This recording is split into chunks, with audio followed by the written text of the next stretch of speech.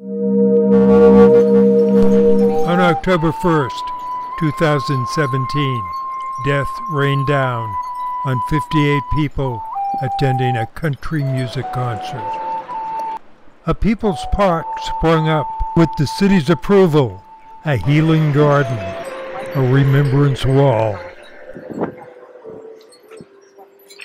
It wouldn't stand up in the long run for the desert climate.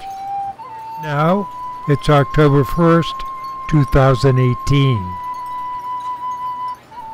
The state of Nevada allocated funds to build a permanent site on the original location.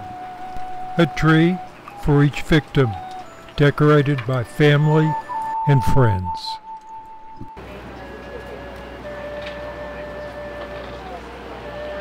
The local press blanketed the event. Later that evening, Governor Sandoval, Mayor Goodman, various community activists, shooting victim Congresswoman Gabby Giffords, and her husband, astronaut Mark Kelly, would all attend the dedication.